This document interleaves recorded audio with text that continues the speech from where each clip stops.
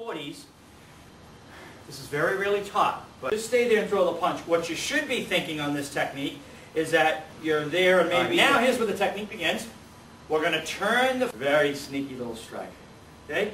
He ain't going to see nothing until... We'll bring his chi forward. Okay, here's our first move. Strike! Now, all right. So, I go 1, 2. Okay, this is one of those techniques that there's many, many variations. I strike.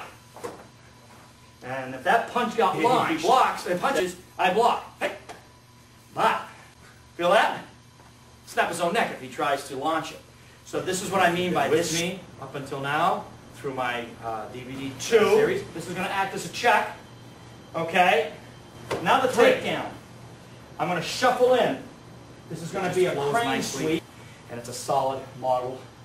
Not much can go wrong. 45 through 50 taught in the original Kempo system to practice your combinations from this point on. I don't want to get into that. I just want to tell you about the combinations. That's what this is about. The combinations. The whole model to work in a real life situation. And we have now begun to hook it. As we hook it, and this is that great little kick that I like. We want to come up as I try. I hook 1, 2, go first to curve in to that, or vice versa. Now from here, I'm going to reach over the head. Okay, block, strike. You're supposed to be in tight. Now I'm going to slide this left hand up as I go yin and yang, if you will.